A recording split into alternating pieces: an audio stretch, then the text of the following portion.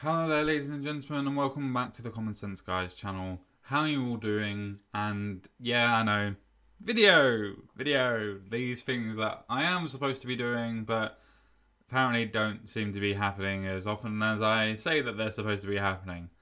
I can't help it, I'm busy, I've got lots of personal stuff that I'm getting on with and partner stuff and things like that, so unfortunately, you have to bear with me. I am trying to sort out different videos. I am going through different processes at this minute in time, but we're getting there. We're getting there. That little bit of housekeeping out of the way. Let's just move that out of the way. The title of the video, I'm sure, has grabbed some people's attention. This is the reason why married women cheat and why it's okay. Notice that. Why it's okay for women to cheat. Because they're trying to save their marriage. They're not trying to go off and follow a lust and an addiction that they have, or try to satisfy their needs in a, non-consensual way or consensual way or anything else like that. No, this is the way that they save the marriage. Because somehow, if they're not getting what they want sexually from their partnership, then apparently it's okay for them to fuck off. And, fuck off. But yet, roles reversed. And somehow the man is turning into a misogynist, and he's now turning into this person that just wants all the women that he can possibly ever want, and he never loved his wife to begin with, or anything else like that. The main reason why I picked this story is the double standards. It's just completely and utterly the double standards, before getting into the actual story that has been written by The Independent about this, and the actual book that has been stemmed from it. But we're not getting into the book because, 15-20 minute video. But this is absolutely amazing to me. It really is. How now justification for cheating on your married partner, so not even somebody that you've just, met or been with for a couple of years or anything else like that. Somebody that you've actually taken the time, decided that you're going to get married, decided that you're going to spend the rest of your lives with each other, because that's technically what marriage is supposed to mean. You then say that it's okay to cheat on your married spouse without their approval, and say that they're trying to save the marriage because of it. So let's dive into this let's just say that, this interesting story, and find out what levels of double standards that there actually are here. And let's just carry on with it, shall we? Let's do this, shall we?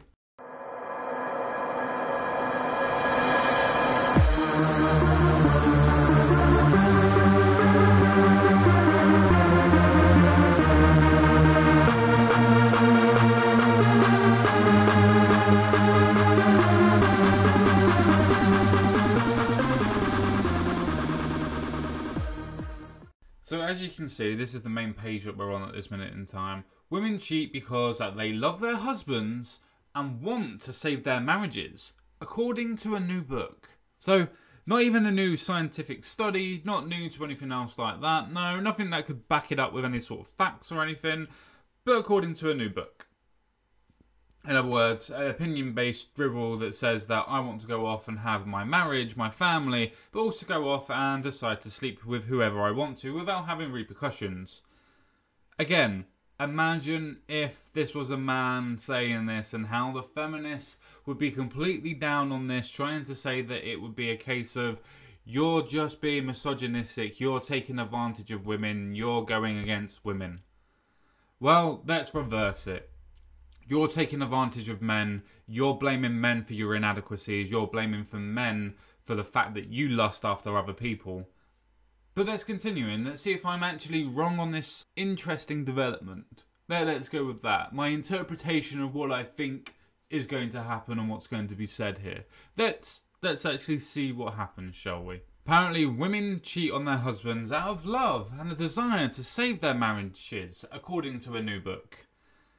So, yeah, does that work for men going want to cheat? Does that work? Does it? So, Alice Walker, a Missouri State University professor, made a surprising claim in The Secret Lives of Cheating Wives. After a year of interviewing unfaithful women, Interesting. So you're interviewing unfaithful women and they're giving you their justification for cheating, which sounds very similar to when a man would say exactly the same thing. But yet somehow we're supposed to say that it's okay for women to do this because they generally had the best of ideas and the best of intentions to save their marriage. But if a man was saying that, oh, I only went off and had sex with that hooker, or I had sex with your sister because I was trying to save my marriage, then somehow that's not the same as if a woman went off and slept with your brother. Because, they were trying to save the marriage, where, the others, the men, not so much. Not so much. But let's continue and see if it can be explained. So Walker spoke to more than 50 women aged 24 to 65 after placing a request for case studies on marriage dating site Ashley Madison, and said she found that women who cheat typically do not want to leave their marriages, rather they are simply looking for sex and orgasms. Interesting. So, again, just to switch this again onto men, so if men are being sexually deprived in their relationship, for instance, for whatever reason, and it's her prerogative, she can do this, the partner doesn't want to give up the goose, so to speak, or have intercourse, for whatever reason. Again, completely up to them. But if a man was then to go off and look for a way of releasing that sexual tension and sexual urge that obviously women also have, why is it that the man is a misogynist? Why is it that the man is icky and horrible and is trying to break away the marriage? But yet, when women do it, they're not looking to break away from their nest egg. They're not looking to break away from their actual house and home and the love that they've decided to give to their partner and the trust that their partner has decided to give unto them. But it's okay because they're just looking for sex and orgasms. So it's all okay if they're just looking for sex and orgasms. I thought we were actually at a point where we could say that, the idea of cheating on a partner that decides to be in a completely and utterly monogamous relationship, i.e. marriage, that hasn't expressed any other way of them going off to see other people, put it plainly, somehow not cheating because they had the best of intentions of doing it. I wanted to sleep with your sister. I only wanted to do this to strengthen ourselves as a family unit. Doesn't really work that way, does it? Doesn't work that way. Speaking to The Sun about her findings, Walker said, more than half of the women I talked to, 26 to be precise, said, I'm in a sexless marriage or I'm not having orgasm and that's why I'm cheating. Interesting. So instead of trying to sort out their actual relationship and trying to get their partner to have intercourse, affection, that type of things, or trying to spice it up with having some toys or things like that thrown into it. No, I'm just going to go off and I'm going to cheat with somebody and I'm going to claim that it's to save our marriage.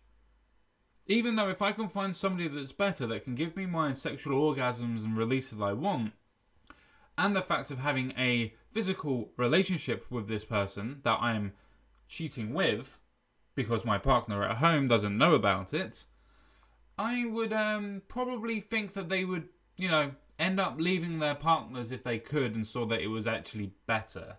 But hey, what do I know?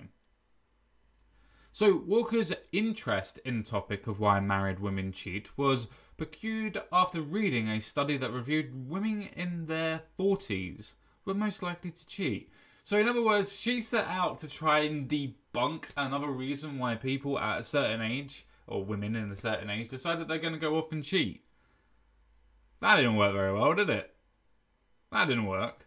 That didn't work at all. But doesn't really matter, does it? Because women.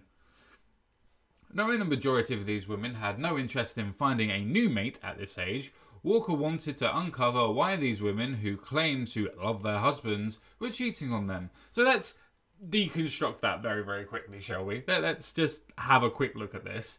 Knowing the majority of these women who had no interest in finding a new mate at this age, you have no proof that they didn't want to find a new mate. You had no proof apart from them trying to say, well, I didn't actually want to find a new partner. I just wanted to have a sexual release. But you know, if it happened on the way, so what? But they had no interest in finding a new mate, just a sexual partner. Interesting, isn't it? How the separation seems to be that way now. But, you know, again, I suppose that's the conservative in me that's thinking that, you know, some traditions should be upheld. You know, like the sanctity of marriage. After you decide that you're getting married, maybe you should actually stick to the idea of being monogamous and true to your partner. And if you have issues, maybe sort it out with your partner. Not go and find sexual release in somebody else and destroy your partner, regardless if it's a man or a woman in this case. So carrying on with the deconstruction of this point, Walker wanted to uncover why these women, who claim to love their husbands, were cheating on them. But you've already explained it. They wanted sexual gratification. That's it. Or they were throwing their, I want to say, ball into the court again, or their hats into the court again. But let's just leave it as that. They wanted to throw their selves into the arena of if they can still pull, if they can still do the sex and everything else like that. I'm sure that this has a moment of clarity to play on. But hey, again, they are just speculations at this minute in time. But let's stop with the deconstruction of that sentence for a little while. Let's carry on. Let's carry on and see what they found. So she found that for many of the women, the choice to cheat was not a spontaneous one, but one made out of necessity. Yeah, I'm not getting sex anymore from my missus, so what I'm going to do is I'm going to go decide to have a night out and I'm going to sleep with somebody that wants or shows interest in me just so I can get my rocks off. Does that work for when a man does it, or does it only work for when a woman does it? And does it... Let's take the man and the woman out of it. Let's go to the relationship. You're now in a monogamous relationship. You have decided to get married. You haven't talked to your partner about going off and fulfilling your sexual needs and desires, if that's what we're going to presume this is. You've decided that you're going to do this by yourself. You're going to go out of your way. You're going to force yourself to try and have sex with somebody else that's not your partner. Why is it that that's not classified as cheating, and why is that trying to save your marriage? Because as soon as that you have cheated, regardless of if you think it's for a good place man or woman, or good reasoning man or woman, then you have broken the trust of your monogamous partner's relationship and trust in you. That means that the relationship is now always and forever will be strained, and the person that you have cheated on, man or woman, is always going to have a distrust or disdain for you when you go out by yourself and on your own. And that will put a strain on your relationship. So you deciding that you are actually going to try and save your relationship only condemns your relationship once that secret has been found out. And trust me, those types of secrets always get found out eventually. Let's carry on, shall we? Let's carry on. Discussing our unexpected discovery. Yes, unexpected to the point of she asked people that were deciding to cheat on their husbands at that point why that they were cheating on their husbands and if they were looking for a new mate. And they all said, no, we're just doing it to get sex. Now, don't get me wrong. You could say that that is a complete and an honest answer. And probably 9 times out of 10, or maybe even 8 times out of 10, it probably is. They probably are looking for sex. And by proxy, somebody that can satisfy the needs that most predate and predominant what they want and they need as they're safe, looked after and everything else like that. The problem then comes from the fact of you don't actually know that those are solely the reasons why she is cheating on her husband. But you know, her unexpected discovery that says that women that want to cheat are doing it just to get their rocks off. Well, let's say that men are doing exactly the same thing. Is that okay? No? Well, it's not okay for you either just because you're a woman.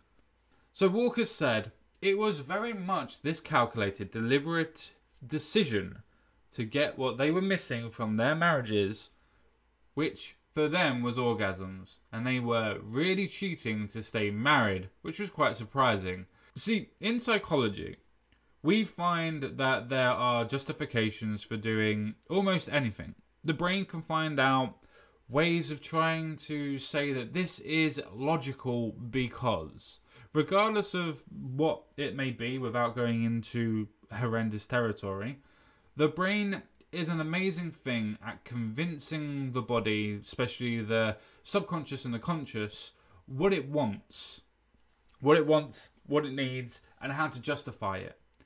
An amazing thing, really, but I don't suppose that's actually coming into prominence. This is a bias piece that was looking to debunk something that has been quite honestly put into place by herself, saying that it is true of women mostly over the age of 40 going off and cheating. I wonder how many people that were on that dating site, the Ashley site, how many people have gone on and found that they were having sex and then actually left their partners. Now, I wonder if she actually did that research, the methodology to prove the fact that what these girls were saying were correct and not to be taken just at their word. I wonder if that's why it's called a book and not a peer-reviewed paper. But I'm not sure. So let's carry on before I lose my absolute mind on this one. Rather than giving in to sexual urges with men other than their husbands for fun, the majority of women Walker spoke to said they seek sexual relationships outside of their marriages because they are not having their physical needs met by their husbands and feel this is the only way to save their marriage. What about talking to your partner? By the way, I know that I've been going through this video now for probably around about 10 to 15 minutes-ish. And I've been saying how bad it is for men and how good it is for women in this instance, apparently. And how that they're only doing it to save their marriage, according to these women. But if you ask men the same thing, then they would be saying the same thing. I'm only doing it because I'm not getting sex at home. And if you get into the point where you're not having your needs met, sexually and all the other bits and pieces, then you should split from your partner. You do not go off and cheat on your partner, break their trust, break the marriage, break the sanctity of their marriage in itself, and most importantly for the people that don't believe in sanctity of marriage, the sanctity of trust between the two people that are in a monogamous relationship. That's the point here. That they are breaking the trust of their partners while doing this on the pretense and the idea of they're doing it just to save their marriage. This is like a psychopath saying that I needed to go and kill these people because it was the only way to stop the Great Replacement. I know that I'm using a very hyped up analogy to be able to try and jog people's points on this and memories and brains, but it is that. I am doing this horrible thing to my partner because what I'm really trying to do is help our marriage. No, you're not. You're being selfish and you want to have sex with people. That is it. You are not doing this to save your marriage. Otherwise, you'd be talking to your partner about it. But hey, I suppose it doesn't really matter what I think, does it? Because Walker has talked to 60-something people and most of them are saying that they're doing it for the same reason. The justification of, I'm doing it to save my marriage and have sex. Yeah, okay. Just put men in this paragraph and see how many feminists would absolutely lose their shit for the advocation of this. But let's carry on. Some revealed a decade-long dry spell led them in search of orgasms elsewhere. Again, talk to your partner. Find out why he's not sexually attracted to you anymore or why he's not sexually performing anymore. Has it something to do with age? Does he need some sort of prompting? Is he working too hard? And vice versa if it's for women that are not wanting to have sex with you as well. Is it something that's going through them, that they're going through a change or something else like that? Or is there some psychological reasons behind it? Don't just fucking go off and cheat on your partner. Talk to them.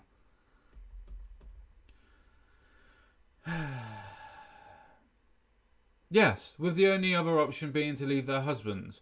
You've already decided that you are leaving your husbands by looking to have sexual gratification via other means. You are already breaking the trust of your relationship. You are looking for satisfaction, gratification outside of a relationship that you have. You are better off breaking the relationship up and not hurting your partner than having the pretense of saying, I'm doing this to help him. I'm doing this to help him, to save our marriage. No, you're not. You're doing it just because you're selfish and you want to get your rocks off. That's it. So one woman Walker interviews said she made her decision when she realised taking care of yourself wasn't a good enough replacement for sex, while another wife said it took her kneeling on her knees sobbing for her to realise she had to cheat or I will leave him. You mean that you had to try and work out justifications for you to go and sleep with other people because you were finding yourself more attracted and needy to other people than you were to your own husband and partner? Let's be honest here, because that's what it is. And then going to the back, a point of going, well, taking care of yourself isn't always a good idea. Then in that case, you're okay with men cheating on you. You'd be okay on your husband's cheating on you. I wonder if she bothered to ask them that. I wonder. I really do wonder if she actually asked these women, would you be okay if your partner did this to you? I would love to see what their reactions would be. I really would. I would love to see what their reactions would be. So, others revealed they sought sex elsewhere because their husbands couldn't physically give them what they needed because of health limitations, and they didn't want resentment to ruin their marriages. So, you didn't want resentment to ruin your marriage, but you would go out of your way to cheat on your husband, expecting your husband or hoping your husband would never find out, and if he did, would be to understand the reasoning behind it and not give you resentment afterwards, or even, in most cases, hatred for it. I'm sure that if you did have relationships where there wasn't physical needs and physical limitations stopping you from getting it, if you spoke to your partners, I can't say for everybody, but I would presume that there would be more partners, if they couldn't physically give you something, to saying it's okay than you going behind their back and doing it. Now, I probably wouldn't, but then I don't have the physical limitations.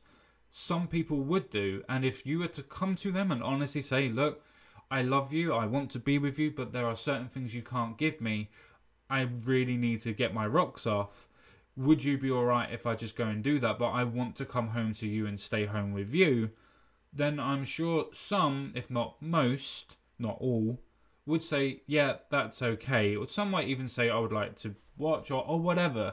I'm sure that there are people like that. But the point is, you are rationalising going off and sleeping with other people and getting your needs met without even talking to your partners about it.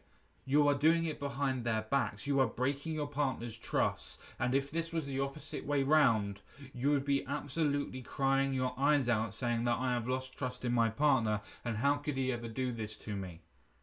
And please don't say that, oh no, you wouldn't.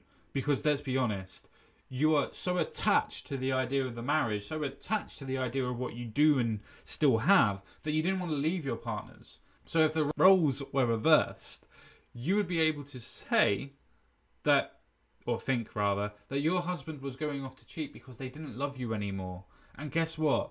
That's exactly the same way that a man would see it with you doing your infidelity. But hey, what the hell do I know? Surprisingly, many of the women Walker interviewed revealed that having their orgasms needs met made them better wives and better mothers, and their biggest concern was protecting their marriage. Yes, protecting their marriage, not keeping their marriage. Good choice of words there, isn't it? Very good choice of words. Protecting their marriage. Keeping their marriage protected. The reason why I say interesting for people that are not good at reading behind words, so to speak, or let me put what my interpretation is and let's see if you guys think the same way or not. Protecting the marriage isn't the same as keeping the marriage. If you wanted to keep the marriage, then you wouldn't have gone off and cheated. You would have actually have talked to your partner and decided the mutual beneficial way of being able to get what you want at the same time as being able to be trustworthy to your partner. Protecting the marriage says that you have something that you want to keep away from the marriage to keep what you actually have. That protection is stopping your partner from finding out that you cheated because you haven't told them what the actual problem is in your marriage. Hence why protecting is a very important noun at this point in time, because it describes what you think you are doing for the marriage by not telling your partners. You are protecting your marriage. You are not saving your marriage. You are not helping your marriage. You are protecting the marriage that you have by not telling your partners. And just because you can get your rocks off with other people and get your sexual gratification, and the ideas of having your emotional and physical needs met by somebody outside of the relationship, doesn't give you better wife or wifely duties or witherly duties. I don't know what the word would be on that point. Or motherly duties. This doesn't do that. You are destroying the trust that your kids, that your partner has given into you, running off and cheating on them, both your children and your husband, potentially destroying what you actually have, as in your house, your home, your work ethic, your workplace, if you work or if you don't work, the fact of your husband that loves you, so on and so forth, your kids that love you, and so on and so forth. You are going to try and destroy that by going off and sleeping with other people to get your rocks off without talking to your partner about it beforehand. And I keep on reiterating this because it's fucking important, that they have gone off to do this behind their partners' backs. They have gone off to do this with the justification in their mind that they have to save their marriage. But yet, when asked about it, they are protecting their marriage. The actual noun there is very, very important. It is describing what they think they are actually doing. And that's protecting their marriage by going off and sleeping with other people and then not telling their husbands that they are doing this. Again, roles reversed. If these women were to find out that their husbands have also been doing the dirty on them as well, I wonder how quickly it would change to, you were not protecting the marriage, you just wanted to have sex with other women. I wonder if she even bothered to ask them that.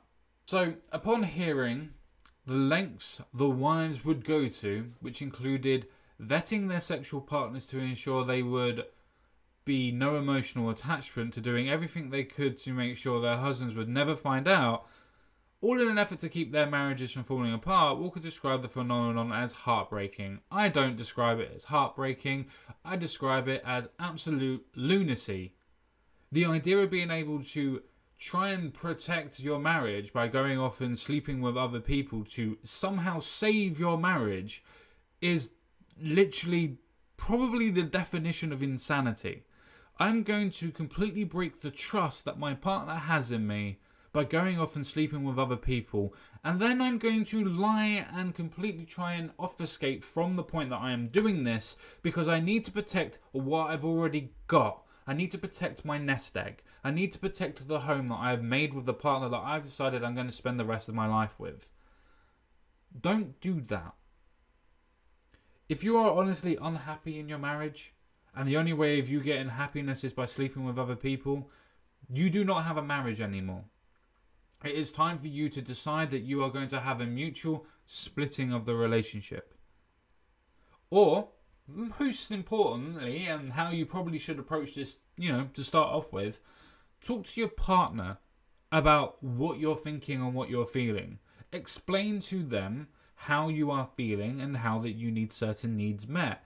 And if you can't find a way of meeting them mutually, that you are going to look for other ways of getting them met and see what happens. Now, if they decide that they're going to split because, some people can have their egos hit at that point, then so be it. You've made the right choice and it is what you need to have done.